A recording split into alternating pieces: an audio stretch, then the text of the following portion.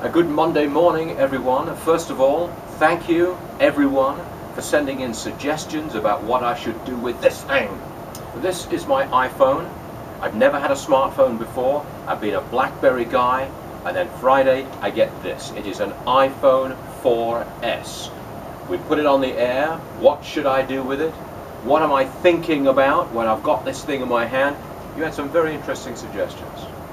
Some of them were good, some of them were bad. Some of them were very, very funny, and we appreciate them all. I've had the weekend to get used to it. I have not gotten used to it. All I want to do is type and email. Text and email. That's all I want to do, and I find that I've got rather fat thumbs and can't do it very easily.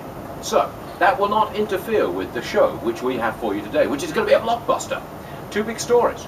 Number one, the Dow's going to hit 16,000 today, probably right at the opening bell. That's a big deal.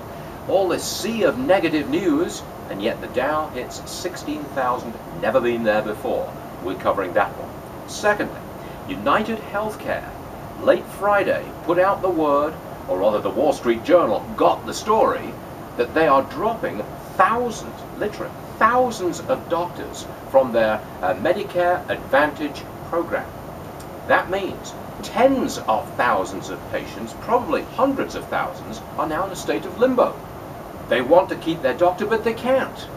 Where do they go? Go to a new plan?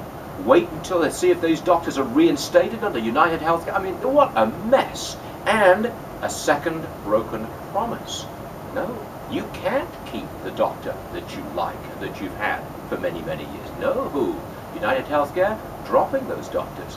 Another broken promise. Now just think down the road a ways. Why is United Healthcare doing this? Because they're getting less money from the federal government for the Medicare Advantage program. If the president wanted to restore that money to the Advantage program, then he's got to raise that money, either higher taxes or more borrowing. That destroys another promise, which was, we will not add a single dime to the deficit. What a mess. I think this thing is collapsing. Watch the show. We'll tell you all about it 3 hours from now. I do hope you can join us, iPhone and all.